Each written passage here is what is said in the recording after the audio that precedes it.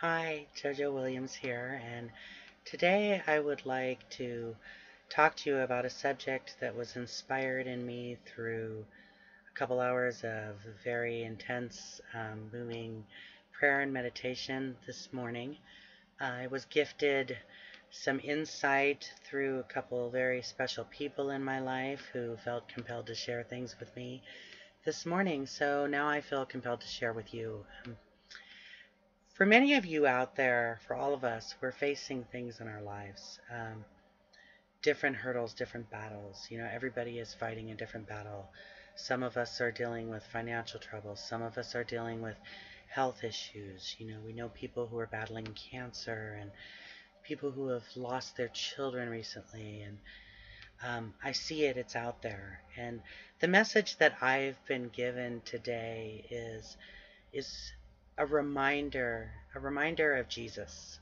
When Jesus healed, Jesus was able to do so through such divine power.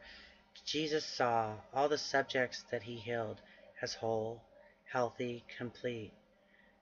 And if he had for 1 second, one even fraction of a second, seen anyone as ill or incomplete or unwhole, if any amount of doubt had been able to be a part of his awareness, he would not have been able to heal.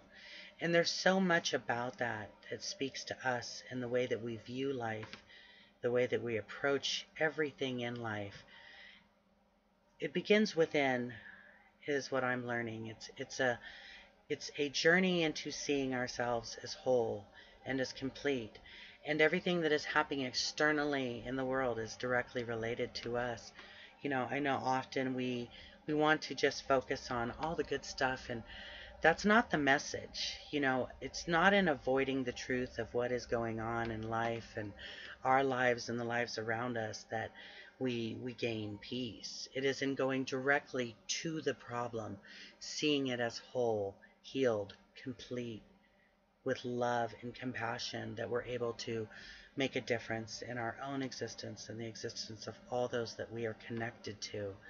So the message that I'm just compelled to share with you today is, for all that is wrong in your life, don't avoid it, don't deny it, and don't see it as a problem.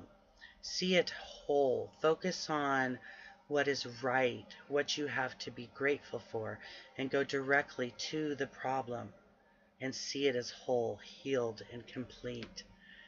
And that is the gift that I was given today. So I thought I would share it with you, because you are whole, you are healed, and you are complete, and I see you as such. I love you. Have an amazing, amazing, amazing day.